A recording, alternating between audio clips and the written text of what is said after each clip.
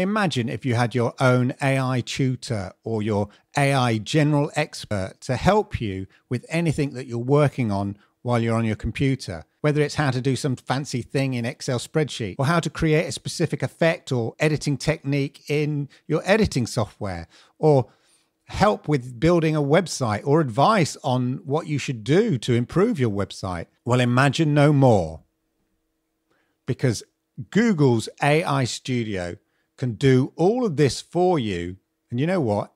It's entirely free. And I'm going to take you through a couple of examples just to show you how kind of brilliant this is. Just by sharing my screen with AI Studio, it can advise me on whatever I'm doing. As I said, whether it's a homework problem, whether it's advising me on what I should do about my website, whether it's helping me with the coding, or I want to do something in DaVinci Resolve, which is the editing software that I use for my videos, and I'm not too sure. Now, normally with these things, I'd go onto YouTube and I'd look up how to do it, probably scroll through a number of videos until I find the bit that I wanted, then focus on that bit that I wanted, and then maybe save that video for later if I ever needed it again. But it can be quite laborious finding the solution to your problem, following on, and of course, it's not interactive. And as you'll see from these couple of examples that I'm going to show you, even when I'm confused, I can interact with the AI, Google Studio AI here, while sharing my screen, and it can explain to me step by step what I need to do. Anyway, that's enough waffle. Let me just show you. And remember, this is available to everybody. It's free. So here we are. As I said, go to aistudio.google.com. This is what you get here. It's great for creating some starter apps and stuff here. Video analyze, you can analyze videos, upload photos to kind of analyze photos, map explorer, lots of different things you can do there. It'll help you build a prompt for large language models and stuff, help you build a specific prompt. But this is the key thing here, this stream real time. And this allows you to talk with Gemini Live while sharing your screen. You can show it stuff with your webcam as well, so you could hold up things. And we've sort of seen that before, and that's really cool. But it's the sharing your screen, share your screen to show Gemini what you're working on. So you can show Gemini what you're working on, and it will kind of help you, advise you, and take you through step by step, and you can ask it questions. And the models are down here. At the moment, it's the latest Gemini 2.0 Flash Experimental. And there's a few extra tools you can click here. But at the moment, we're just going to leave that blank. And we're going to go, and as I said, I'll take you through the examples that I've used. Okay. I'm working on this website and I want it to look more minimalist. Could you suggest a good font or typeface I could use? Okay, to achieve a more minimalist look, I would recommend using a sans serif font such as Open Sans, Roboto, or Lefato. Would you like me to elaborate on why I recommend these particular fonts? Yeah, especially Roboto. That's the one I think I would like to go with. Can you expand on that a bit more? Certainly. Roboto is a geometric sans serif typeface that was developed by Google. It is a modern and versatile font, which makes it a good option for a minimalist design. It also has a very clean and readable look, making it easy to read on screen. Would you like me to discuss any other features of the font? No. If I was to show you the code, could you tell me what I need to change? Yes, if you show me the code, I can help you identify what needs to be changed to implement the Roboto font. Would you like to show me the code now?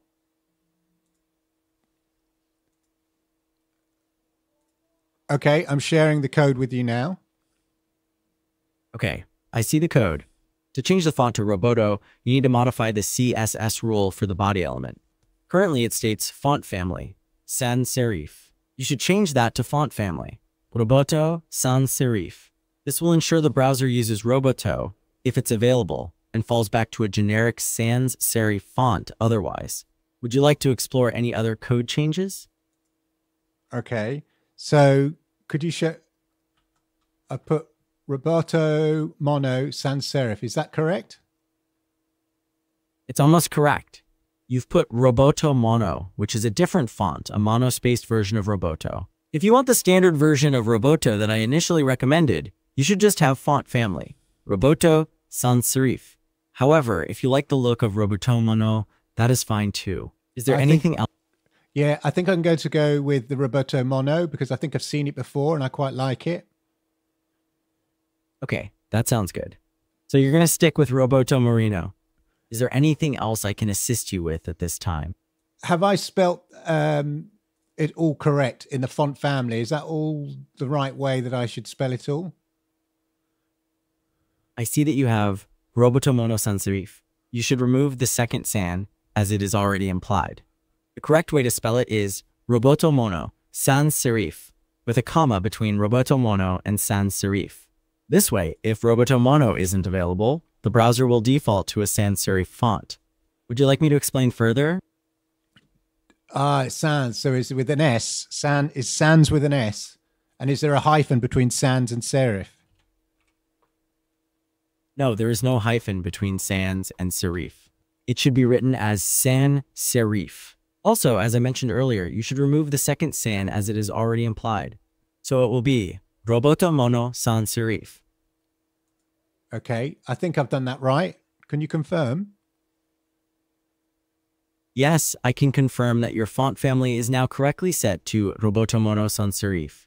Is there anything else I can help you with today? Okay, let me save the file and then we can have a look to see if that's worked. I'm going to show you the website now so you can confirm whether you think it's worked. I've refreshed the page. Okay, I can see the refreshed page. The font now appears to be Roboto Merino. Does everything look okay with it? Yeah, that looks great. Thank you for your help. You're welcome. I'm glad I could assist you. Is there anything else you need help with right now? No, I'm all good. Thank you.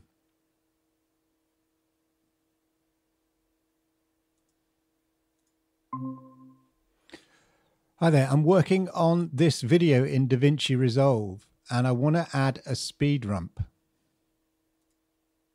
Okay, you're working on a video in DaVinci Resolve and want to add a speed ramp. I can help with that. Do you have a specific part of the video you want to speed up or slow down, or is it the entire clip? It's this entire clip that I've highlighted. Okay, you want to add a speed ramp to the entire clip that you've highlighted. Is there a specific part of the clip you want to be the fastest, or are you looking for a gradual speed change? A gradual speed change. Okay, a gradual speed change it is. To achieve that in DaVinci Resolve, you'll want to use the retime controls. I can walk you through the steps if you would like. Would you like to do it now? Yes, please. Okay, first, select the clip you want to adjust in your timeline. Then, right-click on the clip and choose Change Clip Speed. A pop-up will appear, allowing you to modify the speed of the clip, but to create a ramp, we'll need to enable retime controls on the clip. Once you enable retime controls, you will see a line across the clip in the timeline that represents the speed. Click on it to add speed points on it. At each speed point, you can drag the line up or down to change the speed. Does this make sense? Yeah, 1 second. So change clip speed. Then I want to maintain, do I want to maintain timing or? I've got here the options. Can you see the screen? I've got ripple timeline, reverse speed, freeze frame, and pitch correction. Okay, I see the options you're referring to. You have ripple timeline, reverse speed, freeze frame, and pitch correction. Since you're looking for a speed ramp, you'll want to adjust the speed using the retime controls, which allows you to set points and create a gradual change in speed over the duration of the clip. Is there anything you are not understanding? So that's fine. So I'm using this box. Is that right? The clip speed or a different box? Yes, the box you are looking at in the inspector is the correct one to adjust the speed, but remember, you need to enable retime controls by right-clicking the clip to be able to set speed points. Once that's done, you will see a line across the clip, and you will be able to click on it to add points to adjust the speed at different moments of the clip. Is this helpful? Retime controls. I've clicked on it now. Yeah. Okay. So I've clicked on retime controls. Then do I add a speed? Now you should see the speed line. Yeah. I see the speed line. Do I add speed point? Yes, exactly. Click on the speed line to add a speed point. From there, you will be able to create the speed ramp effect you are after. Do you have any other questions? Okay. And then where do I need to add the next speed point? You can add the next speed point wherever you want the speed to change again. For a smooth Carry on. Okay, if you need further assistance, please do not hesitate to ask.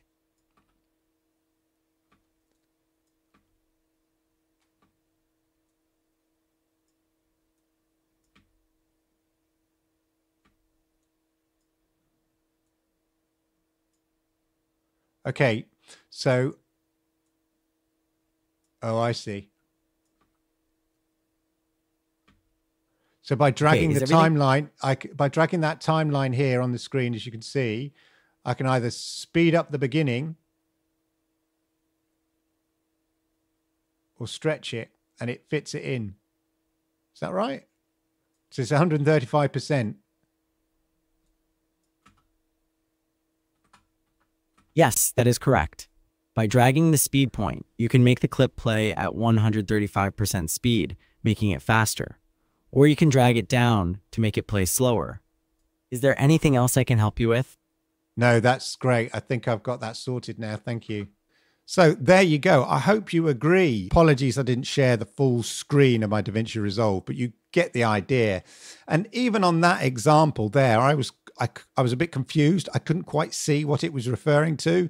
And then it dawned on me. But that's the great thing with an interactive tutor. You can ask it questions if you're not sure. It's not going to get impatient with you. You can ask it to make it more simple for you, make it more step by step, break those steps down into smaller steps. So however advanced you are or not advanced you are, the capabilities of having an instant AI expert, AI tutor to guide you through stuff that you're doing on your computer, whatever it is, software programs, spreadsheets, Word documents, whatever it is, building an app, building a website, all these things, whatever it is, then it's pretty effective at doing it.